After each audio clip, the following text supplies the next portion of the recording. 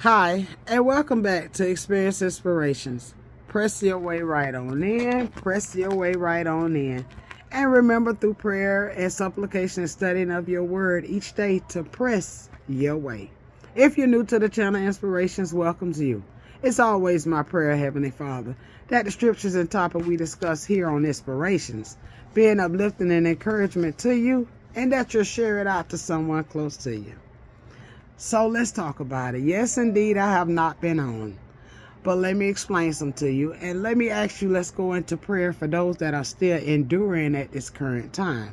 And what they're enduring is, here in Florida, Tallahassee particularly, we had 3 tornadoes to land. And they was categorized as an E4. I'm not sure. I know the winds was well over 150 miles per hour in some areas. And the landing sites are beyond describable words. It just looked like someone went through with a piece of paper, a razor, and was just cutting and topping off trees and poles. So let's keep those that's still without power now, have lost their food, or have lost their homes, cars, and prayer, because that's something that's meant to them.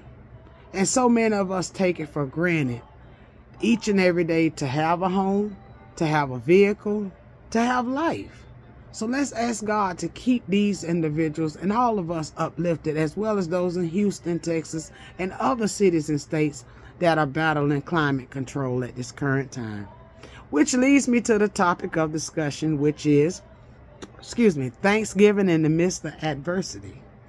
Thanksgiving in the midst of adversity. Sorry if I was looking up, my apologies.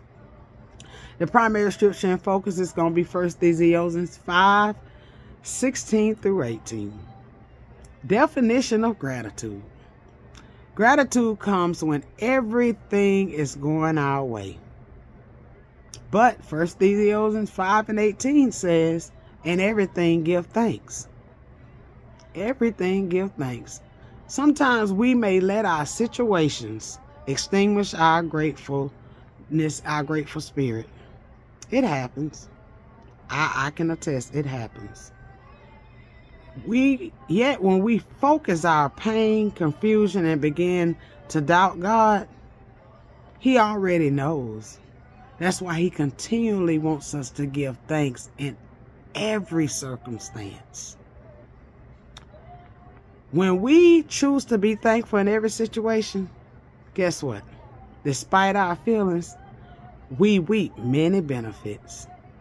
Which leads me to talk about 2 very strong factual scriptures that I want to share with you all that speaks about gratitude in a believer's life.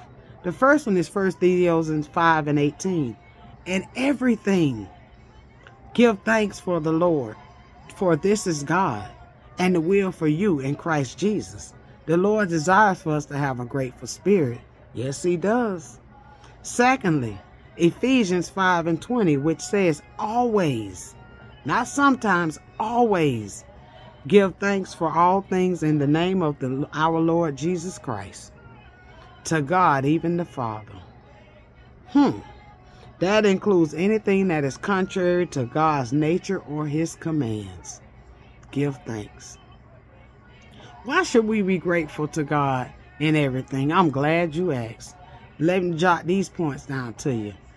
It keeps us continually aware that we're walking in His presence, which contributes to a godly life.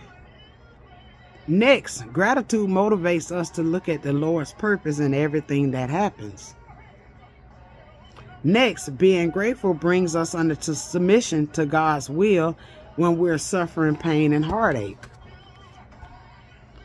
Being thankful reminds us of our continual dependence upon the Lord.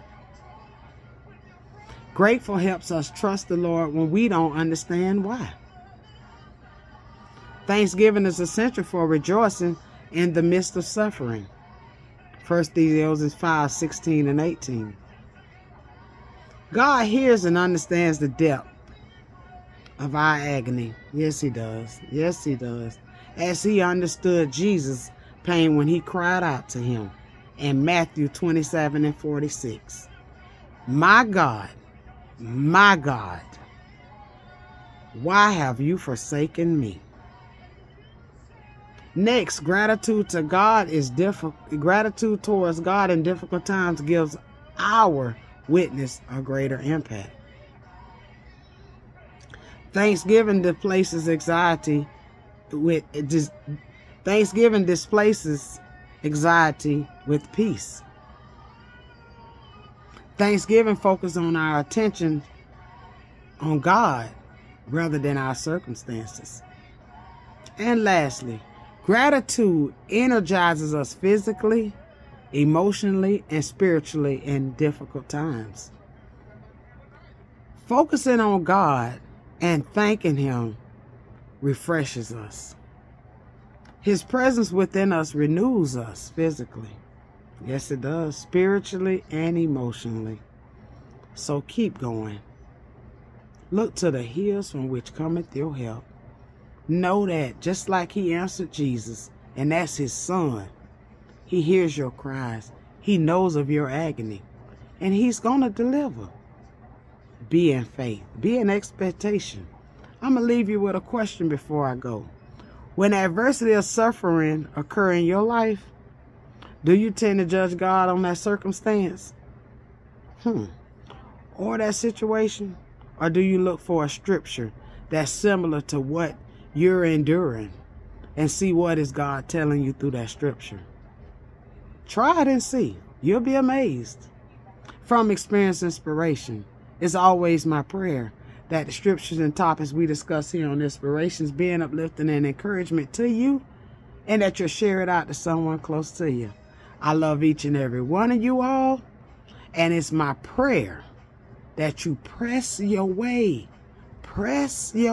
each and every day through prayer and supplication. Like, comment, and subscribe. Share it out. Until the next video, I love you.